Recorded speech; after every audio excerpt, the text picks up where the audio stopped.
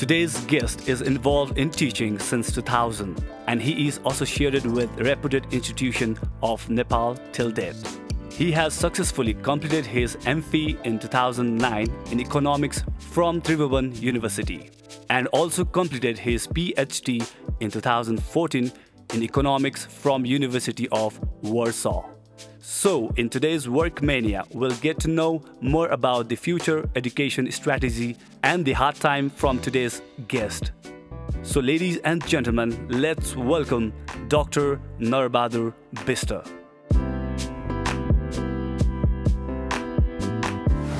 Hello everyone, I'm your host Itchya Karki and you're watching Work Mania only on Yoho TV HD.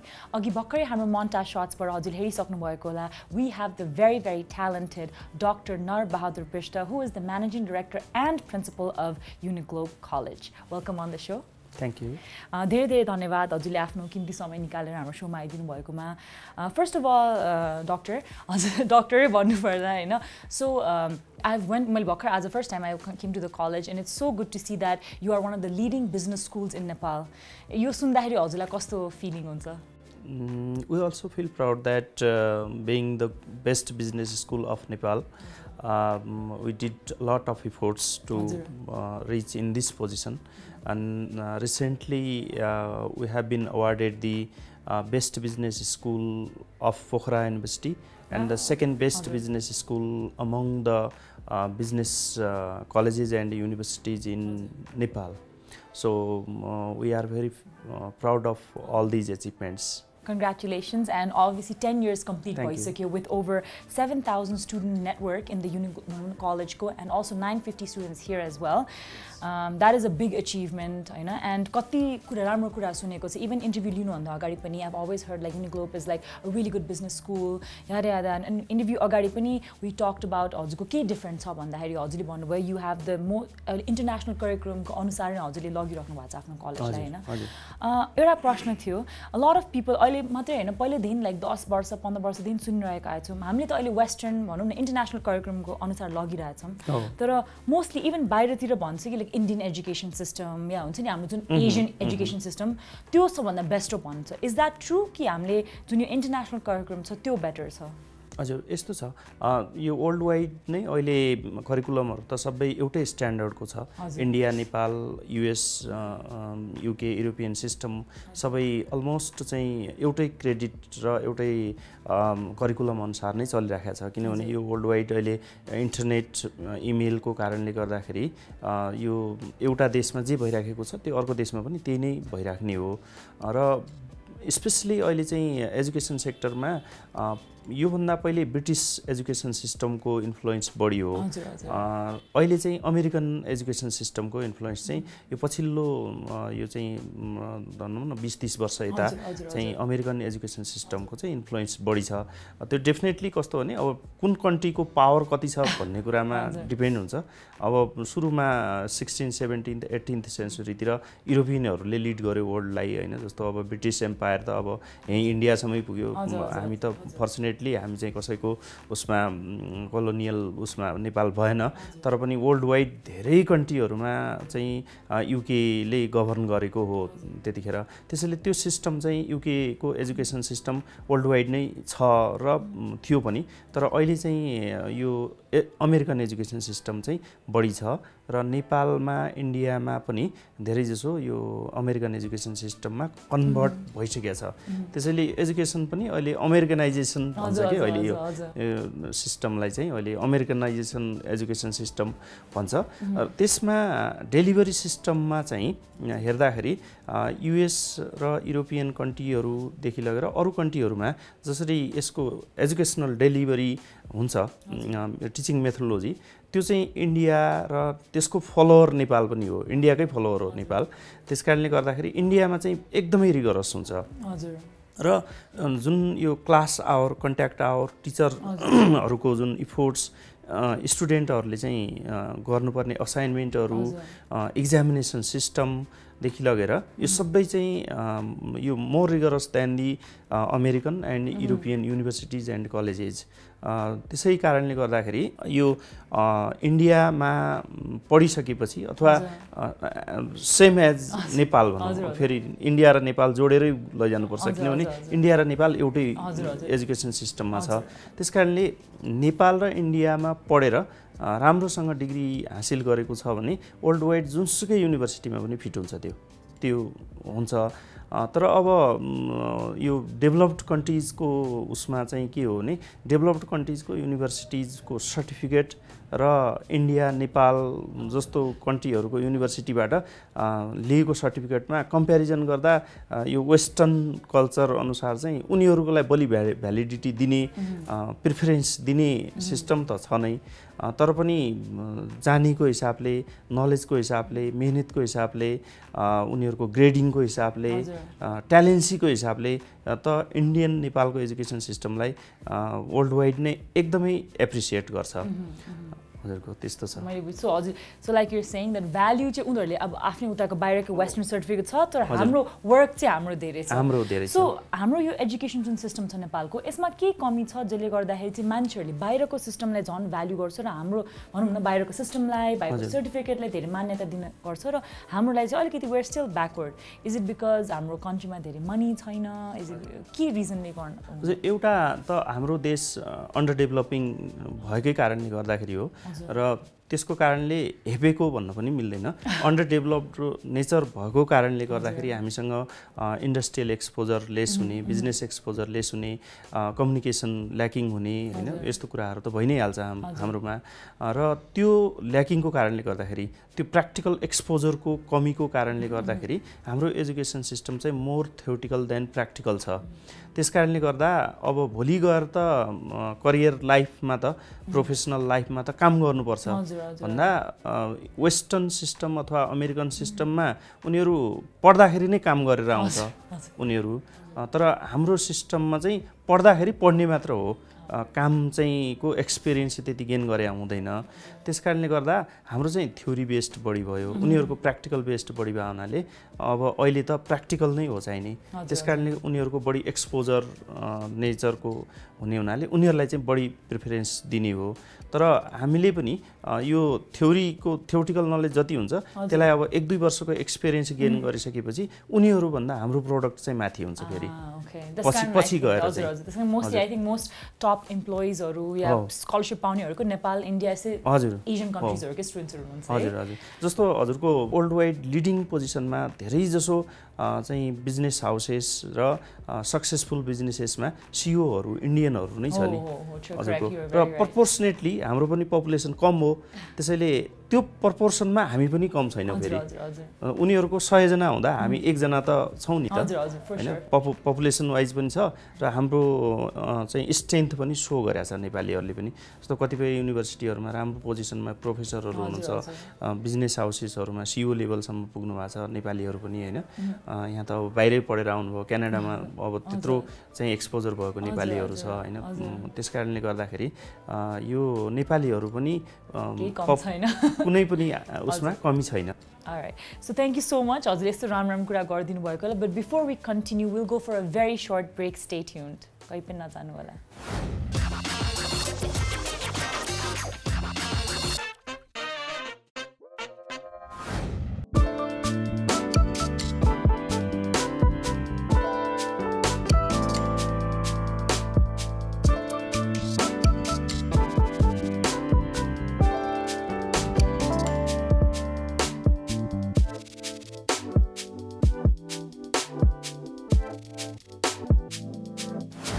Hello everyone, welcome back. You're watching Work Mania only on Yoho TV HD and हामीसँग हुनुहुन्छ Dr. BAHADUR BISTA, the Managing Director and Principal of Uniglobe College. Welcome on the show once again.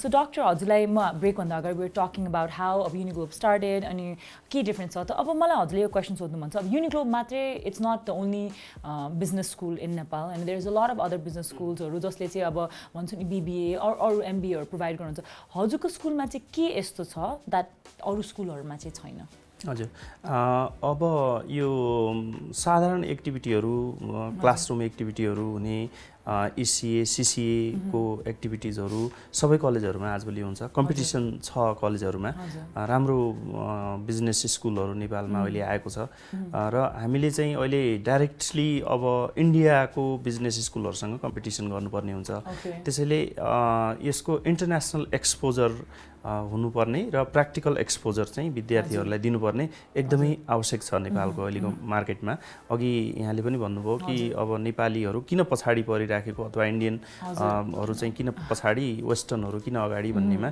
Practical एक्सपोजरकै कमी हो त्यसैले अब युनिग्लोब कलेजमा यो कुरालाई महसुस गरेर हामीले चाहिँ यो चाहिँ एक्सपोजर बेस्ड प्रोग्रामहरू चाहिँ दिने गरेछ जस्तै यसको लागि हामीले के गर्छौं भने विद्यार्थीहरूलाई यहाँ इन्टरनेसनल कन्फरेन्स हुन्छ एभ्री इयर र उनीहरूलाई इन्टरनेसनल कन्फरेन्समा पेपर प्रेजेन्टेसन गर्न लगाउँछौं जसमा अरु कन्ट्रीहरूबाट पनि स्टुडेन्टहरू प्रोफेसरहरू आएर पेपर प्रेजेन्ट गर्नुहुन्छ त्यसले गर्दाखेरि इन्टरनेसनल लिङ्केज बढ्छ उनीहरूको अर्को चाहिँ हामीले विद्यार्थीहरूलाई अरु देशहरूमा पनि धेरै जसो बाहिरको कन्ट्रीहरूमा पनि international conference seminar student exchange प्रोग्रामहरू भइराखेका हुन्छ त्योमा हामीले थोरै मात्र विद्यार्थी होइन कि बटालियन अफ स्टुडेन्ट्सलाई चाहिँ हामीले लगेर गइराखेका हुन्छ जस्तो लास्ट इयर मात्र पनि हामीले इन्डियाको 8-10 वटा ठाउँमा थाइल्यान्डमा लग्यौं मलेसिया लगे हैन त्यस्तै हाम्रो बंगलादेशमा पनि एमओयू छ धेरै जसो कन्ट्रीहरूमा हामीले चाहिँ विद्यार्थीहरूलाई इन्टरनेसनल एक्सपोजरको लागि लगिराखेका हुन्छ अनि त्यसपछि अर्को चाहिँ के छ भने हामीले फरेन फ्याकल्टीको कन्सेप्ट चाहिँ नेपालमा इन्ट्रोड्युस गरेका छौं जसरी अब अहिले हामीसँग अमेरिकन प्रोफेसर यहाँ हुनुहुन्छ पढाउनलाई कोर्स नै डेलिभर गर्नुहुन्छ अब कतिपयमा गेस्ट लेक्चरको रूपमा मात्र ल्याउने होइन कि कोर्स डेलिभरीको लागि फरेन फ्याकल्टीहरू इन्भाइट गर्छौं हामीले यसले गर्दा के फाइदा हुन्छ त स्टुडेन्टलाई भने जस्तो अमेरिकामा कसरी पढाइ हुने होला भने अमेरिकाकै प्रोफेसर यहाँ आएर पढाएपछि त त्यो सबै भइ नै हाल्छ त्यस्तै इन्डियन प्रोफेसरहरू अब इन्डियन त पढाइमा राम्रो हुन्छ अघि नै हामीले डिस्कस गरिसके त्यसैले बढी जसो इन्डियन प्रोफेसरहरूको टिचिङ मेथोडोलोजी के कस्तो छ हाम्रो विद्यार्थीलाई डाइरेक्टली उहाँहरूबाट बेनिफिट गराउने देखि त्यो फरेन फ्याकल्टीको कन्सेप्ट चाहिँ नेपालमा हामीले ल्याएको छ त्यो अरूले नगर्ने हामीले गर्ने कार्यक्रमहरू हो म भनिराखेको अहिले र अनि त्यसपछि अर्को एन्टरप्रेन्योरशिप डेभलपमेन्टको लागि हामीले चाहिँ यो एन्टरप्रेन्योरशिप इन्क्युबेसन सेन्टर भनेर first time in case of college as हामीले इस्टाब्लिश गरेछ युनिग्लोब कलेजले त्यो गरेछ हामीले 1 वर्ष भयो त्यो गरेको त्यसमा चाहिँ हामीले के गर्छौं भने विद्यार्थीहरूलाई कुनै पनि फर्दर बिजनेस गर्नु पर्यो भने त्यसको बिजनेस आइडिया कलेक्सन देखि बिजनेस इम्प्लिमेन्टेसन सम्म त्यसको रजिस्ट्रेसन र त्यो चाहिँ अपरेसन लेभल सम्म पुगुन्जेलसम्म हामीले फेसिलिटेट गर्छौं त्यसलाई बिजनेसलाई फेसिलिटेट गर्ने काम गर्छ कलेजले अनि त्यो गरिसकेपछि चाहिँ एन्टरप्रेन्योरशिप डेभलपमेन्ट हुने भयो त्यसपछि अर्को नयाँ कुरा हामीले के गरेछ भने हाम्रो फाइनान्समा स्पेशलाइजेसन बढी छ एमबीए फाइनान्स छ बीबीए बीआई छ बैंकिङ एन्ड इन्स्योरेन्स छ त्यसैले हामीले फाइनान्स ल्याब इस्टाब्लिश गरेका छौं जसमा चाहिँ विद्यार्थीहरूले यो फाइनान्शियल मार्केटको बारेमा चाहिँ रिसेन्ट अपडेट्सहरू लिन सक्छन् र रिसर्च गर्नु पर्यो भने डेटाहरू अवेलेबल हुन्छ हामीसँग फाइनान्स सफ्टवेयरहरू छ हैन त्यो सफ्टवेयरहरूको बारेमा पनि विद्यार्थीहरूलाई इन्फर्मेसन दिन्छौं र लास्टली हामीसँग अर्को नयाँ कन्सेप्ट चाहिँ कम्युनिकेसन ल्याब पनि हामीले राखेका छ र कम्युनिकेसन ल्याबमा चाहिँ प्र्याक्टिकली ल्याबमा विद्यार्थीहरूले चाहिँ उनीहरूले प्र्याक्टिसै गर्न पाउँछ इंग्लिश कम्युनिकेसन देखि लगेर यो बिजनेस एथिक्सको कुराहरू बिजनेस एटिट्युड्सको कुराहरू सबै चाहिँ हामीले ल्याब थ्रु चाहिँ विद्यार्थीहरूलाई सिकाउने भनेर रिसेन्टली इस्टाब्लिश गरिरहेछौं जुन चाहिँ हामी अरु कलेजहरूमा छैन अब त्यो बाहेक अन्य एक्सपोजरको लागि जस्तो यो कर्पोरेट हाउसेसको चाहिँ एक्जिक्युटिभ लेभलको हायर लेभलको सीईओहरू उहाँहरुसँग डाइरेक्ट ल्याएर गेस्ट लेक्चरहरू गराउने इन्टरेक्सन गराउने हैन सोशल एक्टिभिटिजहरुमा स्टुडेन्टहरुलाई चाहिँ इन्भल्भ गराउने देखि लगेर यहाँ चाहिँ यो बिजनेस प्रमोसनको लागि आइडिया पिचिङ जस्तो कार्यक्रमहरू विभिन्न टाइममा हामीले गरिराखेका हुन्छ रेगुलर बेसिसमा भइराखेका हुन्छ त्यसैले उनीहरुले चाहिँ भोलि गएर कुनै पनि आफ्नो जब मार्केटमा अथवा प्रोफेसनल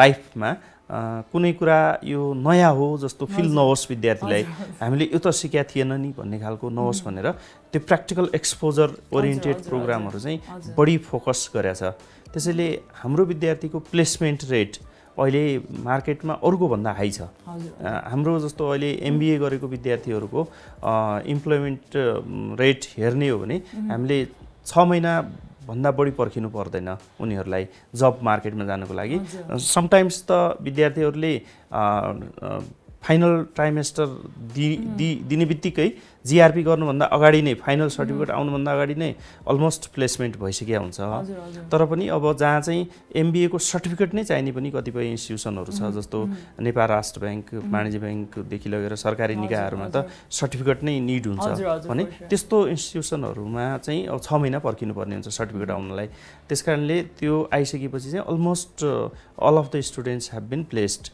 हैन त्यसैले गर्दाखेरि पनि हाम्रो चाहिँ अहिले मार्केटको रेटिङ यो युनिग्लोब कलेज प्रतिको एट्र्याक्सन त्यो कारणले गर्दाखेरि बढेको हो र यसै कारणले गर्दाखेरि पनि बेस्ट बिजनेस स्कुल भएको हो Nice. That is absolutely. जुन हजुरले सबै भन्नुभयो म आफै हेडमा इमेजिन गरिरहेको थिएँ if I was a student. पढौँ जस्तो लाग्यो म पनि कस्तो पढौँ because like as an entrepreneur myself I'm very interested in यस्तो कुराहरुमा के although मैले education wise त्यो गरे हैन but मलाई एकदम राम्रो लाग्छ के जुन यो education field को entrepreneurship हजुरले जुन सिकाउनुहुन्छ कलेजमा यस्तो कुरा सुन्दा I just want to attend these lectures definitely if there is please call me I would love to attend but before we continue any further we'll just go for a very short break kaipin नजानु होला you're watching Work Mania only on Yoho TV HD.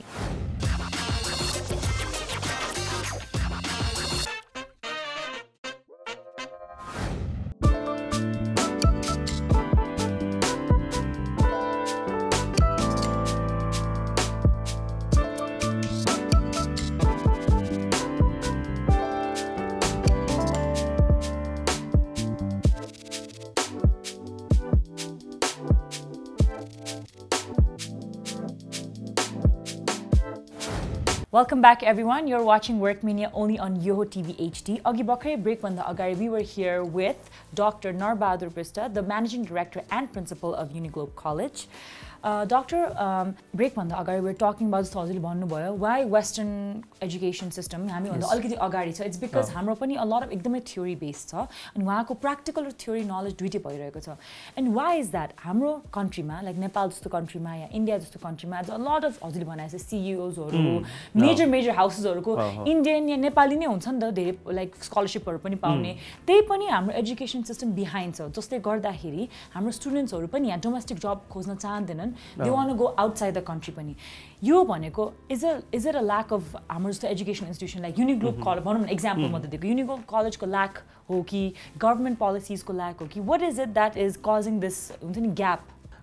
यसमा चाहिँ theory based बढी र practical कम भन्ने कुरामा चाहिँ एउटा कारण चाहिँ इन्डस्ट्रियल एक्सपोजर को कमी हो नेपालमा जस्तो प्र्याक्टिकल गराउँदाखेरि जस्तो इन्टर्नशिप प्र्याक्टिस गर्ने र प्र्याक्टिसनरहरु को ल्याकिङ छ नेपालमा र त्यो कारणले गर्दाखेरि पनि प्र्याक्टिकल एक्सपोजर कम हुन्छ जस्तो भनौं इन्टर्नशिपमै पठाउँदाखेरि पनि लिमिटेड नम्बर अफ ब्याङ्क्स छ कर्पोरेट हाउसेसहरु एकदमै कम छ नेपालमा र भएको कर्पोरेट हाउसेसहरु भन्दा चाहिँ यहाँ यो स्टुडेन्ट नम्बर अफ स्टुडेन्टको प्रोडक्सन चाहिँ बढी छ त्यसकारणले गर्दाखेरि चाहिँ उनीहरुले अपर्च्युनिटी पाइराखेको हुँदैन विद्यार्थीहरुले अपर्च्युनिटी पाइराखेको हुँदैन र कर्पोरेट हाउसले पनि यसरी प्र्याक्टिकल एक्सपोजरको लागि भोलि उहाँहरुकै म्यान पावर डेभलप गर्ने हो र एजुकेशनल इन्स्टिट्युटलाई चाहिँ हामीले अहिले हेल्प गर्नुपर्छ भन्ने खालको अहिले त्यो सोच विकास भइसकेको छैन नेपालमा जस्तो इन्डियामा त्यो हुन्छ जसरी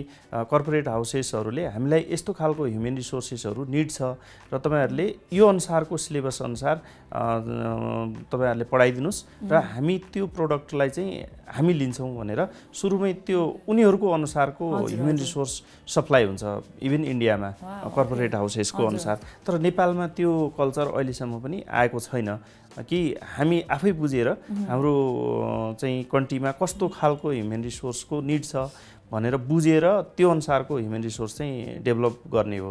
त्यसकारणले गर्दाखेरि पनि यो प्र्याक्टिकल एक्सपोजरको कमी हुने एउटा कारण भयो। अर्को कारण चाहिँ यो classical thinking of the curriculum डिजाइनरहरू जुन चाहिँ सिनियर प्रोफेसरहरू जुन हुनुहुन्छ उहाँहरूको त आफ्नो खालको सिस्टम थियो पहिला, जुन अहिले धेरै मोडर्नाइज भइसक्यो।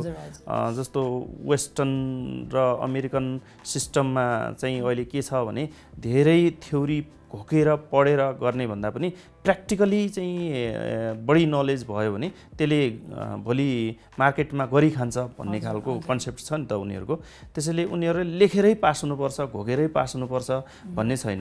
त्यहाँ चाहिँ इक्जाममा 20 पेज लेखेर मात्र पास हुनुपर्ने जरुरी छैन। कहिलेकाहीँ त रिटर्न इक्जामै नलिएर पनि यो विदेशी युनिभर्सिटीहरूले डिग्री दिइराखेका हुन्छ। त्यो चाहिँ नेपाल र इन्डियाको कन्टेस्टमा स्पेसली अझै नेपालमा भनौँ चाहिँ लेखेरै घोकेरै पास गर्नुपर्छ र यदि कसैले लेखेर घोकेर पास गर्न सकेन भने त्यो चाहिँ कमजोर स्टुडेन्ट हो र प्र्याक्टिकली जतिसुकै जानेको भए पनि त्यसले कम्युनिकेसन पनि राम्रो हुनसक्छ, राइटिङ सबै कुरा राम्रो हुनसक्छ उसको, तर चाहिँ इक्जाममा पास भएन भने त्यो चाहिँ काम नलाग्ने हो भन्ने खालको चाहिँ त्यो ट्रेडिसन हो। सिलेबसले त्यो भनेको होइन, सिलेबस सबैको एउटै हो। अहिलेको सिलेबस नेपालको कमजोर उसको ऊ भन्ने नै होइन, किनभने हामीले जे गर्छौँ सबै इन्टरनेसनल लेभलकै सिलेबस अनुसार गर्छौँ, तर त्यसको डेलिभरी सिस्टम चाहिँ अरू देशमा भन्दा हाम्रो देशमा चाहिँ कमजोर हो।